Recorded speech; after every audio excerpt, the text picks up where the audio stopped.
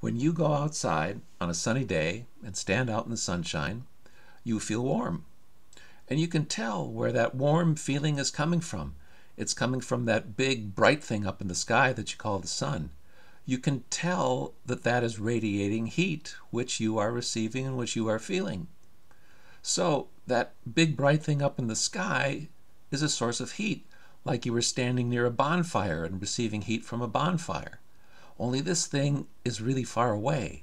It must have a lot of heat to it in order for you to feel warmth from it from such a distance. So that thing up in the sky must be burning if it's creating that much heat. Well, what kind of burning? What is making it burn? If you think about burning here on Earth, you think about when you light a fire. If you understand how that works, you understand oxygen is combining with other carbon-based molecules, and that's coming together to release heat in a chemical way. So when we finally understood enough about chemistry, we thought, could the sun be burning oxygen together with carbon-based molecules in order to create that much heat? Well, they did the calculation and they found out if the sun was full of oxygen and other carbon-based molecules, it should have burned itself out a long time ago. It wouldn't have enough to burn for a long time.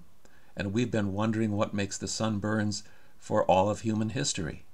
So that's not it. Plus, we take a look at the spectrum of the sun when we understand spectroscopy, and we don't see that much oxygen and other carbon-based molecules in it. What we mostly see is hydrogen, the simplest element. So it was very confusing to people for a long, long period of time. What exactly was it that the sun was burning? How did it create its energy and its heat? It wasn't until some genius came along and told us, hey everybody, E equals mc squared. You can get matter to turn into energy. Energy could turn back into matter. Whoa, we hadn't thought of anything like that before, but yes, that genius was Einstein, and he proposed these ideas in the early 1900s. So it was because of E equals mc squared that we finally saw there was another way of producing energy from matter rather than just chemical combustion. We have really only known how the sun works for only a little more than 100 years of human history. So, what are those methods for doing E equals mc squared that we know about? Fusion is one of them, where you fuse together two small atoms, two small nuclei, to make a larger nucleus. And then there's fission, where you can have a nucleus that's so large it has a hard time even holding itself together, and it very happily would split itself apart and release energy in the process. So in both of these cases, when the mass is coming together or being split apart, some of that mass can actually give up its form of mass and turn it into energy that goes into the new particles. And that kind of thing must be happening in the sun in order to power it up. Which one should it be? The fission, taking large nuclei, large elements and splitting them apart? Or should it be the fusion, taking small elements and putting them together to make larger ones?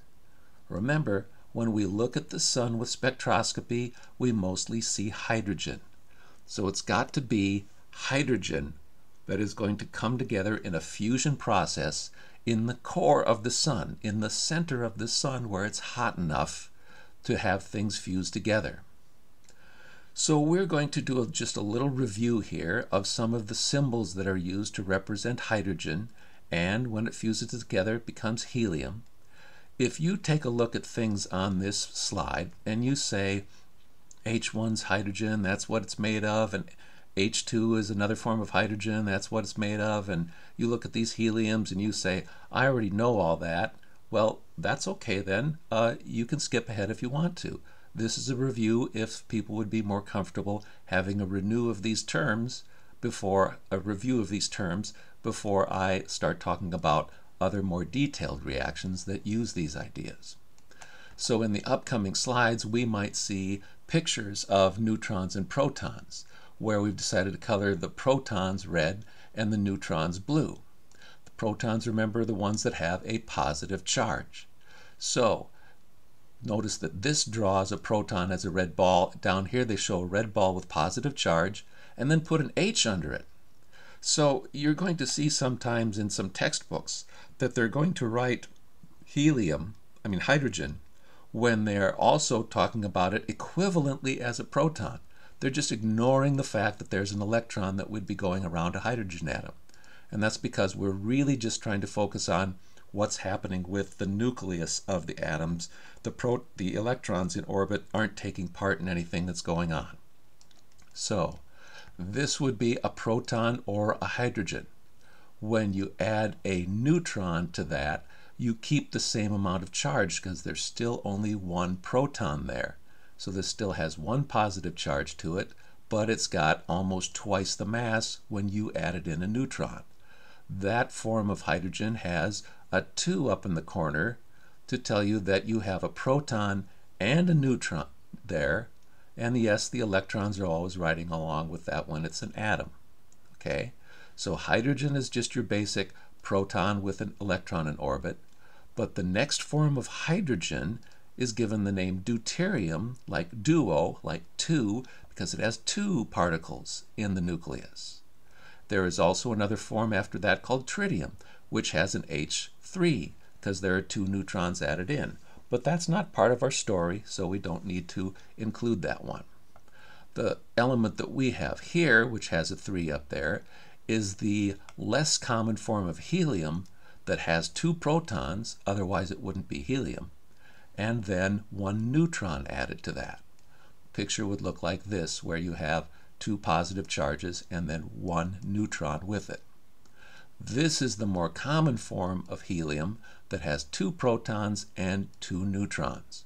So this charge is still positive 2 because of the 2 protons, but with those additional 2 neutrons, there are a total of 4 particles in the nucleus for a regular helium. And we're going to see these different forms of helium in our upcoming discussion of the fusion process. Before I can tell you all about the fusion process, I'm going to have to give you a particle physics lesson. I have to explain to you how the smallest things in the universe work in order for you to understand how some of the biggest things in the universe work. Our particle physics lesson here is also going to be the first step in the fusion process that we're going to discuss next. So, this is the story of what happens when you've got 2 protons coming together fast enough to collide, because remember, they don't want to get next to each other. They both have positive charge, so they want to repel each other. The only way you're going to get over that repulsion is to make them go really fast. In a star, the only way to make them go really fast is to make them have lots of heat, which gives them lots of kinetic energy, which gives them lots of speed to collide together before they can repel apart.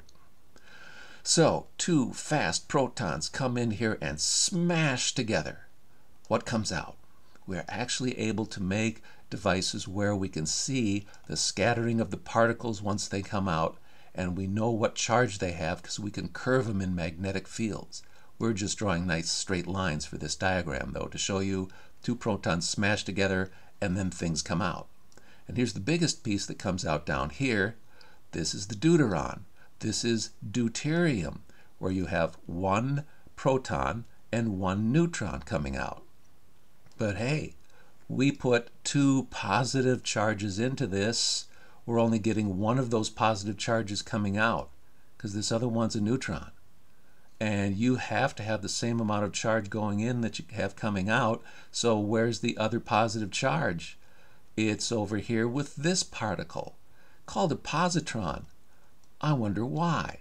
Yeah, because it's positively charged. So a positron is represented by a letter E with a plus sign. Well, why'd you do that? It's a positron. Why didn't you use the letter P? Because you use that for a proton, for one thing. But for the other thing, I represent an electron with a letter E for electron and put a minus sign there because an electron has a negative charge.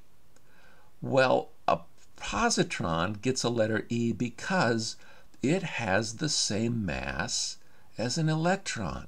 It's just that it has the same mass with a positive charge. Not only that, the positron is the antimatter particle for the electron. And yes, there really is antimatter. It's not just a Star Trek or a science fiction thing. This is one of the things that you want to carry away from what we're talking about here. If you didn't know that antimatter was real before, you know it now, okay? There really are antimatter particles in the universe, and it's even taking place in our own sun, where an antimatter particle would be produced from the collision of two regular matter particles. So out pops an antimatter particle, the positron, from this reaction. And if that were to go on and hit an electron, then their two masses, matter and antimatter, would collide together, completely annihilate each other, and E equals mc squared would take over, turning all of their mass into complete energy. Next part of the story. When we look at these particles that are coming out and we can see their tracks, we can use the tracks that we see for the ingoing and the outcoming particles, and we can calculate how much energy they had going in and how much momentum they had going in. And momentum is a thing that's conserved, remember?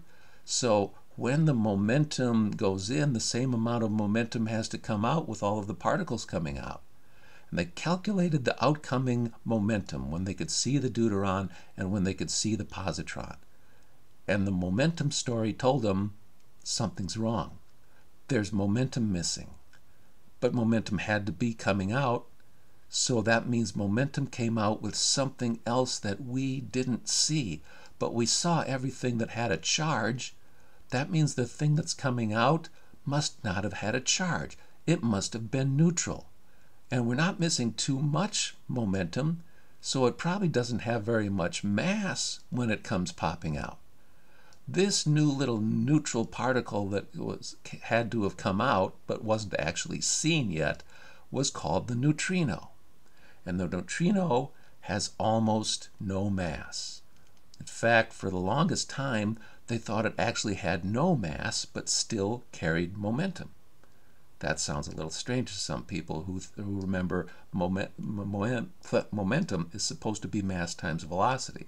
But even a photon, a particle of light, has momentum when it has no mass. So the neutrino, a small little particle, no charge to it, almost no mass. Here's how we represent it. This looks like a V with a subscript E, but this is just because I can't find a good font for showing you proper Greek letters and put it into PowerPoint. This should be a Greek letter nu, which curves on both sides to make it properly, like a curvy V. So you would use a Greek letter nu for neutrino. And you put a little E down on the bottom of it because this is only one kind of neutrino. They went on and discovered that there are two other kinds of neutrinos. This kind of neutrino happens when you've got some kind of reaction that puts out either a positron or an electron. And since it happens with those kinds of particles, it gets a little subscript E. The other particles that they learned about later were the tau particle and the mu particle. So they also have their other neutrinos with those interactions.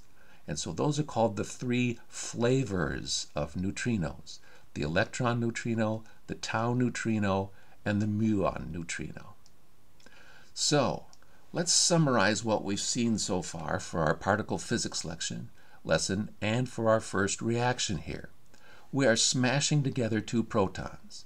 One proton plus another proton is going to smash together and other stuff's coming out. You can also represent this by saying one hydrogen plus one hydrogen is going to smash together, and what comes out? What's this kind of hydrogen? It's the kind that has one proton and one neutron. These two pieces up here are represented by this one symbol down here. That's this particle, the deuteron. Then you also have coming out the positron, and you also have coming out the neutrino. Okay, now that's your particle physics lesson. How does this all go together to make a fusion process?